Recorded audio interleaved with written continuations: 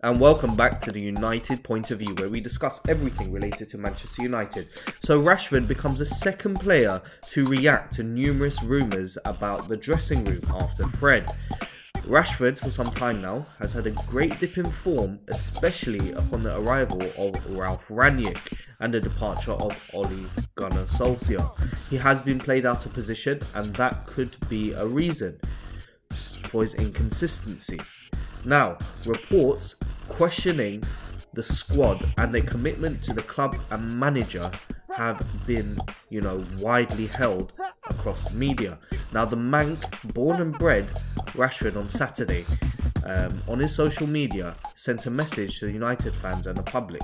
He said, "I read something earlier that said I've been quiet on here, but what can I say that will make this better other than showing you all on the pitch?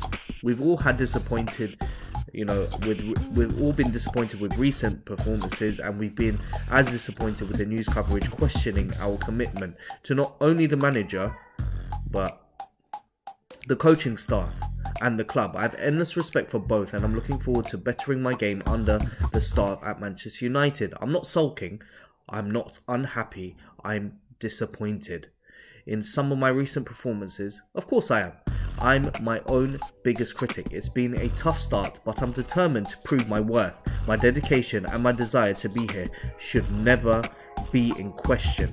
He then continued to say, "I love this club." But the bad form at United, shows something else. Fred also took to social media to respond with saying that the rumours are all made up. So, giant on my